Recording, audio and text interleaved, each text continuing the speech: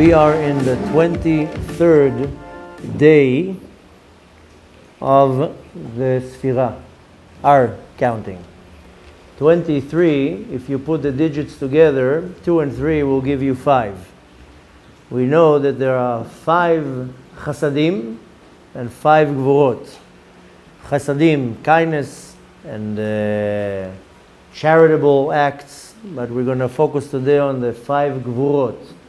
Gvura is judgment, is din, severity, but also is restriction or contracting, limiting. Now, we want to focus a lot on how to refine ourselves. And in order for me to refine myself, I need to know when to press on the brakes. Because most of the times, I cross lines. That's all of us. Now, yesterday I explained that there's good midot and there's bad midot. The midah is called attribute or characteristics. Let's focus on the word in Hebrew, midah. Midah in Hebrew is also a measurement. Measurement can be big, small, medium, kilometer, a meter, whatever it is. The reason why it's called a midah, measurement, because with any attribute that you have control how much of it you apply, both to the good and to the bad. So if I am very charitable, Baal Chesed, then it has to be with some type of restriction. If not, I'm all day long going to write checks. And that's, that won't be good. Where do you see how Chesed and Gvura, kindness and judgment will come into effect? Is you have a flower, you want to water the flower. And by you watering the flower, you're doing an act of kindness. You're giving water, you're giving life, you're nourishing the flower, the tree, whatever it is. But when does that's chesed, giving. But when does the gvura come in? Is stopping the water. Because if I'm not going to stop the water, I'm going to kill the little flower if I'm going to flood it with water. So the gvura, the restriction is stopping me for how much water do I give? How much chesed do I give? This will work both for the positive and for the negative. I just need to know, I call it when to press the brakes. It's very easy to press the gas. You go flying. But you also need to know when to press the brakes. When it comes for me to refine my characteristics, my midot, then yesterday I told you to make a list with the good ones and the bad ones. We're not going to now go and start analyzing that. I want to more focus on, I need to know when to pull the reins, when I'm letting go and when I'm holding back, both for the good and for the bad. If I don't know how to do it, I will never be able to control myself. I will never be able to refine myself because I don't have control over my impulses, over my thoughts, my actions, my speech, and my behavior. Therefore, I need to know how to measure the midot. I know it doesn't sound good in English, but I need to know how to apply the measurement. How much am I applying here? A lot, a little? How much am I restricting and how much I'm getting out? So when it comes to Tikun midot, in order for me to focus on what I need to do, first, of course, I need to recognize where am I too much and to know to restrict it. If I'm too kind and so forth. And it also will be in the negative way. I can be judgmental. Judgmental can be used in a very positive way. I'm going into a business transaction. I need to be judgmental. Is that a good partner? Is this a good business deal? But I have to be knowing how to restrict it. And I'm not going to give no example for every midah that we have because all the midot that Hashem gave us are essentially good. The problem is that many of them used to be bad because one can ask, why did Hashem create anger? Wouldn't it be better if there wouldn't be anger? Then I would never get upset.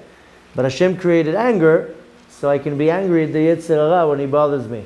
The same way that you get angry at somebody, get angry at the Yetzer Hara. And Hashem gave me the midah of jealousy. What's good with jealousy? There's nothing good about it. So our sages say, קנאת סופרים תרבה חוכמה. When you're jealous of a great sage, of a great Talmid Chacham, then it will cause you to try to be like him. And you can go like this for every bad midah. Why Hashem created it? Why? Because to apply it into something positive. Today I don't want you necessarily to focus on how you apply it to something positive. Because by the way, you can apply good midot to something negative. How is that? Now let's say a terrorist comes and he starts shooting and you jump on him, put him down to the ground. What do you do with him? Do you take him to the hospital and treat him nice because he has some wounds? After all, you are full of kindness and love. Let's take him to the hospital and give him a nice treatment.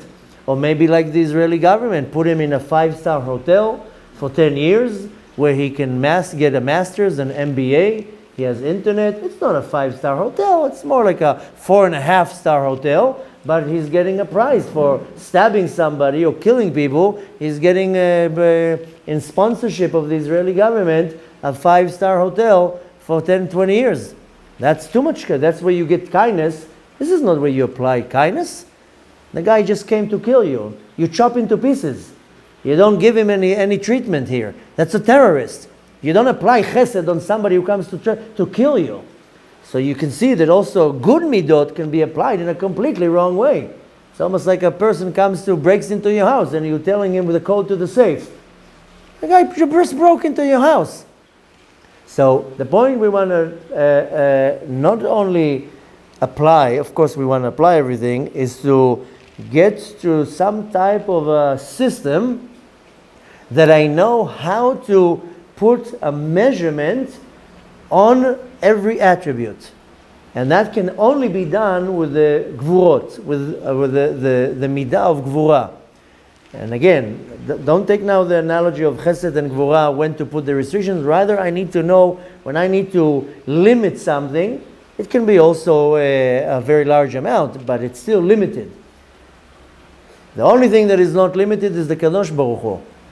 Everything else is limited. Even if you take all the numbers in the world, they take now a gazillion, trillion, whatever, it's still limited. It's still a certain amount of numbers. So the point what I need to take is, how am I applying restriction to my good midot and to my bad midot? How do I control it? You can give an analogy like controlling the reins of a horse. When do you let go so the horse can go fast a little bit when you're pulling back? The same thing you can apply to when you're opening a valve. How do you say valve? Valve.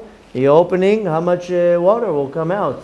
You put too much, it will be destructive. You put a little bit, it's not going to be any benefit.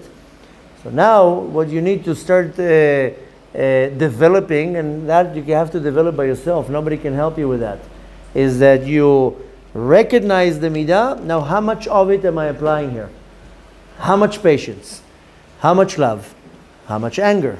How much impatience? How much judgmental jealousy and so forth? Because in some cases you have to put a little bit of spices.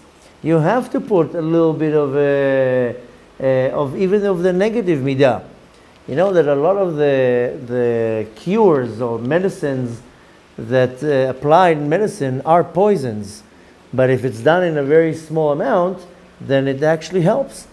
How do you cure a person that got bitten by a snake? You need to take the venom of the snake and inject it into the individual that got bitten by the snake. So in many times in medicine, not exactly, of course. Yeah, I'm just giving the idea, not starting getting into the technical and the biological part here. Like a homeopathy, yeah, homeopathy. But the point is that sometimes you need some of the negative in order to do good. Here, the exercise is how much of what. Because I can also apply anger when I want to educate my kids. And the Shulchan Aruch even says you have to apply anger, pretending, like raising the voice and pretending you're very upset to raise the kids, that you have some fear. You have to know how to put them in the right place. But you need to know how much of that you need to apply. Not to start, chas v'shalom, starting to hit the kids. Chas v'shalom. You need to know how to restrict yourself. Bottom line, you got the point. You need to figure out a system, what type of ruler you're using to measure the attributes and how to apply it. Is it easy? Very hard, because you need to know, this now comes the question, how much do I put of that? So for now, I'm going to leave you with the enigma to figure it out by yourself. Later on, we'll go to some classes when you know how to apply what and when. For now, just come to the recognition and to the understanding that everything that you do has to be with control. And if you know how to master this, then for that our sages said, Ezu agibor hakovesh et yitzro. Who's a hero or not a hero? Gibor is more like a mighty person. I would try to say it in a different word. Gibor comes from gvura. That's why it uses the name Gibor. Gibor is brave, or a mighty person, or like a warrior. But it comes from the Gvura. That's why it uses the name Gibor.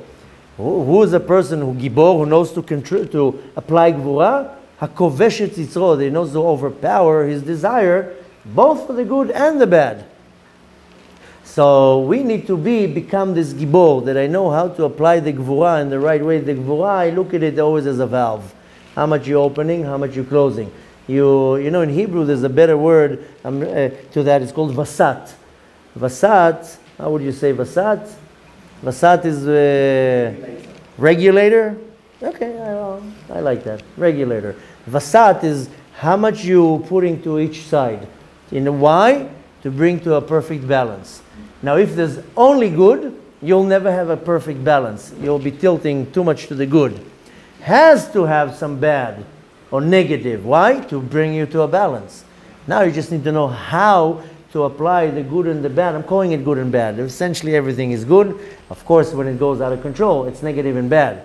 The whole point, if you want to narrow it down to one term, is balance. Izun. We need to know how to le'azen et hamidot. When you balance, you're straight, you're not tilting to any of the sides. And then, of course, it's much easier, because when you balance, you're focused. When you're focused, you're productive. When you're productive, you hit the target. And when you hit the target, you fulfill your mission in this world.